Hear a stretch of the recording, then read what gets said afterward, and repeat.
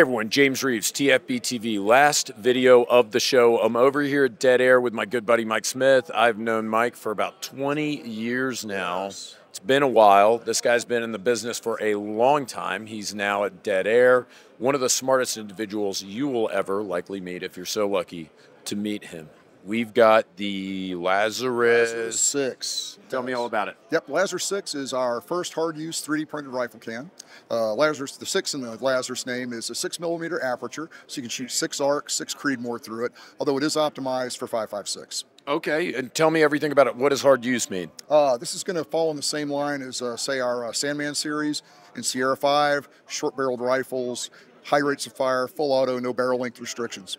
Could it replace the Sandman? Probably will not replace the Sandman, but it's going to be a product that is sold in parallel to the Sandman, but it's got some tricks up its sleeve.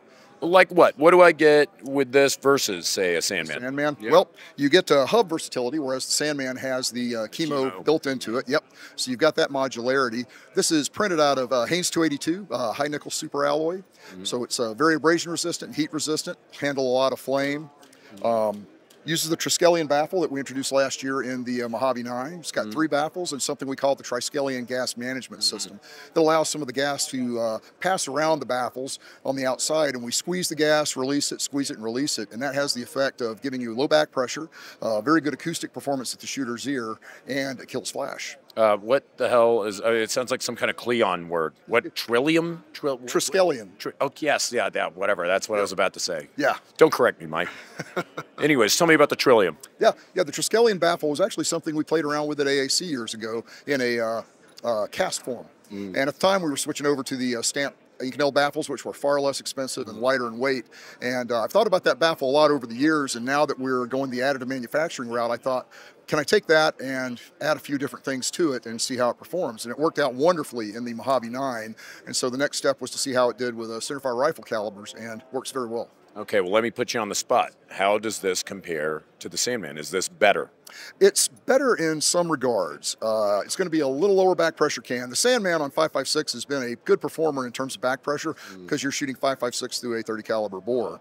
But this was designed from the ground up to have better back pressure characteristics than the Sandman. And again, you do have the modularity of being able to switch out the mounts. Okay. How much is this going to cost, and when's it available? It's going to be available Q2 in its most bare bones form with a Xeno in the backside. It's going to be around $9.99. If you get it with the ABD, the adjustable back pressure device, it's going to add a couple $100, and if you get it with the heat shield on the outside, you're looking at around $1,400. What's the ABD?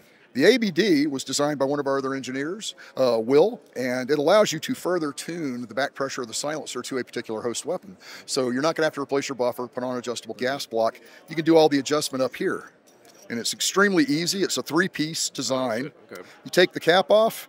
You've got an adjustment ring here, and as you move the ring around, you open up the aperture inside. It allows the gas that's coming out of the end of the silencer to be metered out through these holes, and you can dial the back pressure down an additional 30% through the use of this. Very cool. Well, Mike, thanks for talking to us. I'm James Reeves. I'm a huge Triskelion Trillium guy here. Last video shot show. Thank God we're done. Guys, thanks for watching. Stay tuned. Make sure you subscribe to TFBTV SHOT Show 2024.